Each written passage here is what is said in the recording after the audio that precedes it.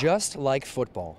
The students at Assembly Hall would cheer loudly, stifling a nearby chant for Coach Kelvin Sampson, as Hoosier fans were treated to a 77-68 victory over in-state rival Purdue Boilermakers.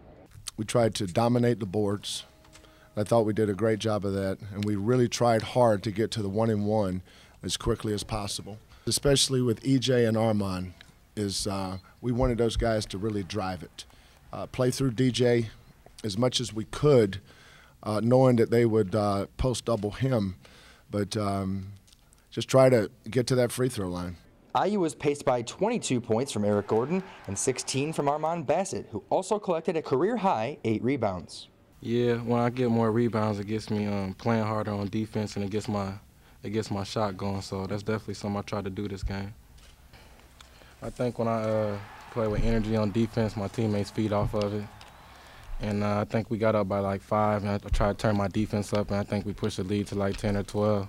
I just got to try to do that as much as possible. But with their leader's future in doubt, this team has remained focused on the goal of a Big Ten title. From Assembly Hall, I'm Patrick Hurley, Hoosier Sports Night.